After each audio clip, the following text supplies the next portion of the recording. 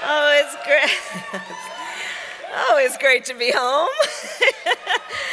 Thank you, thank you, thank you, thank you, thank you, thank you, thank you, thank you, thank you. Oh, it's really great to be in a room full of our friends, and thank you, thank you, thank you, thank you, thank you, thank you, thank you. Thank you.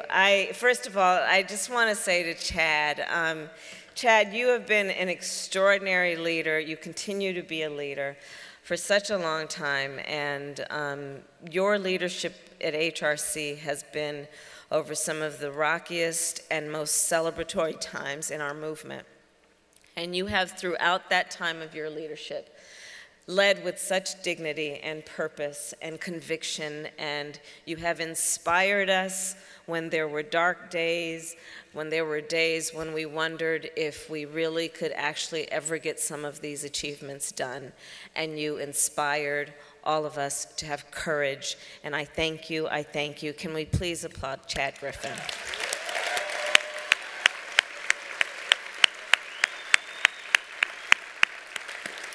So it's great to be here tonight, and actually my first HRC dinner was in the late 1990s when my dear friend Mark Leno, who was the first LGBT member of the San Francisco Board of Supervisors, invited me to join him for that dinner, and I have been coming to these dinners ever since.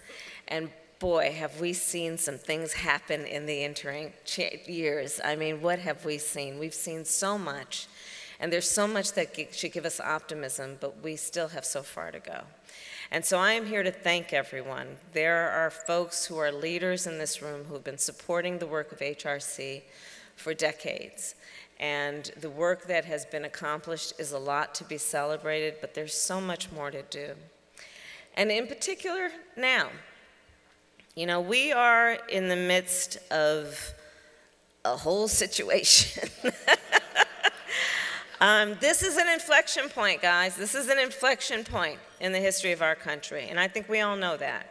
This is a moment in time that is requiring us, each as individuals and collectively, to look in a mirror and ask a question, that question being, who are we?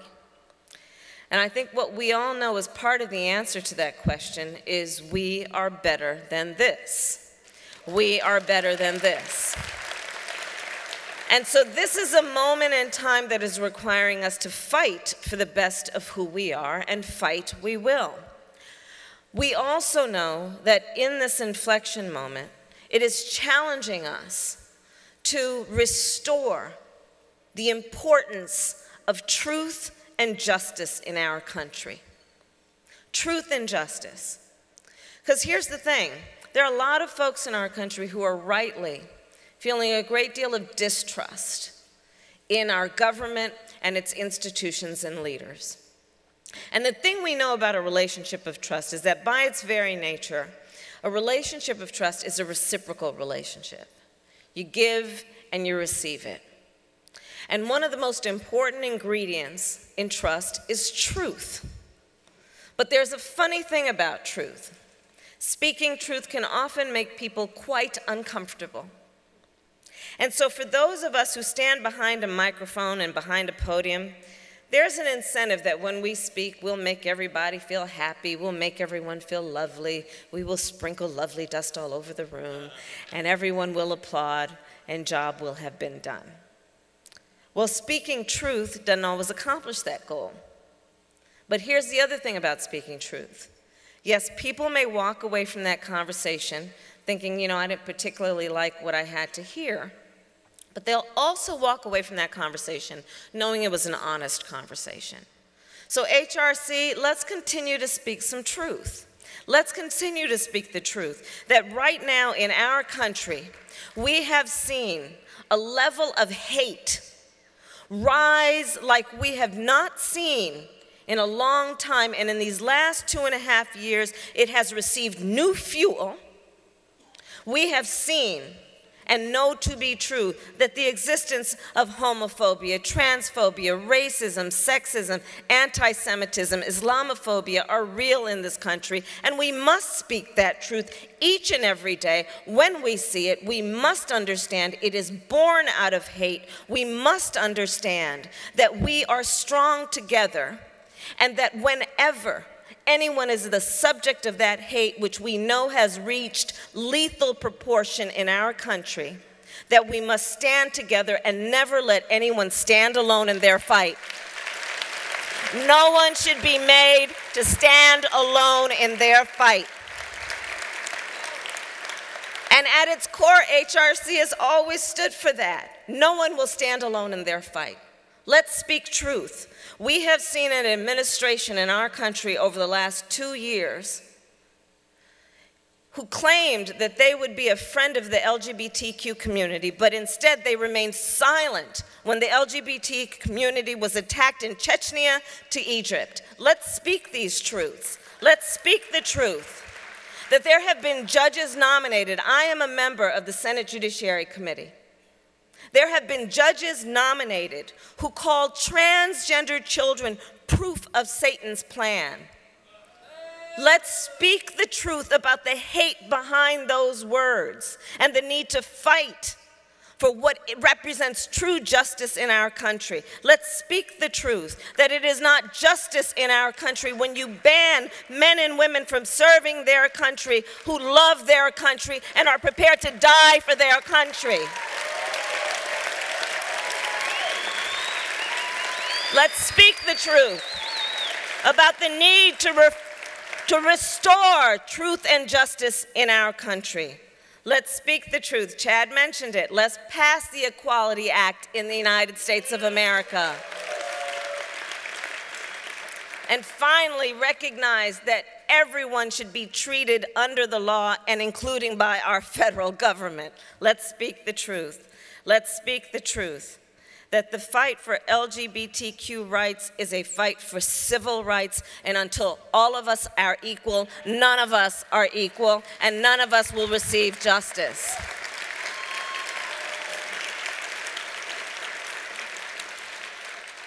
And let's speak another truth that I do believe is critically important for us to not only speak, but to know and believe in our hearts and our souls, and in particular now, when we have such powerful voices that are trying to sow hate and division among us.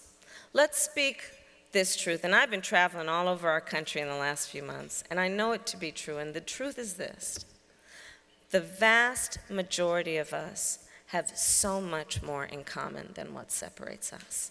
Let's speak that truth. Let's speak that truth, especially when there are people trying to sell this stuff, bleep, bleep, trying to divide us and have us point fingers at each other. No, let's speak the truth. The vast majority of us have so much more in common than what separates us. And I know it to be true based on what I call the middle of the night thought. Some people refer to it as the 3 in the morning thought. Other people refer to that moment as the witching hour. You know what I'm talking about. When you wake up in the middle of the night with that thought, that thing that's been weighing on you. Sometimes you wake up in a cold sweat. Well, for the vast majority of us, when we wake up thinking that thought, it is never through the lens of the party with which we are registered to vote. For the vast majority of us, when we wake up thinking that thought, it is never through the lens of some convenient little simple demographic that a pollster tries to put us in.